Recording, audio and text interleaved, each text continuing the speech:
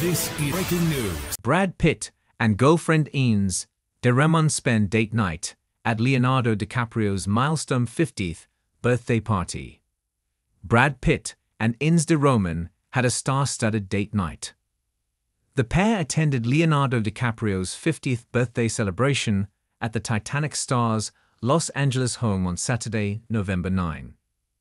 A source tells People that Pitt, 60, was in good spirits during the party. Brad was in the front patio of the party the entire night, the source says.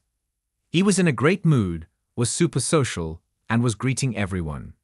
He and Ines arrived together, but did their own thing. The Moneyball star and the Los Angeles-based jewelry industry executive, 31, left the party together in a grey Porsche with Pitt at the wheel. Pitt and de Ramon initially sparked romance rumors in November 2022, when they were seen at a Bono concert with Cindy Crawford and Rand Gerber. Following the sighting, a source told People that the pair had been dating for a few months and met through a mutual friend. In February 2024, an exclusive source told People that the couple had moved in together. They are going very strong, and she is happier than ever, the insider said.